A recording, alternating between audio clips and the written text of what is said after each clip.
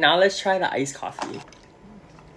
Okay, opposed to the milk tea, the coffee is definitely sweeter. It kind of tastes like those Starbucks Frappuccino bottles that you get in the store, like the cold ones. It's like that sweet coffee flavor. You know how like traditional boba is like black? They use this one, which kind of reminds me of like the ones that they use in the DIY kits at H Mart, like that crystal jelly boba.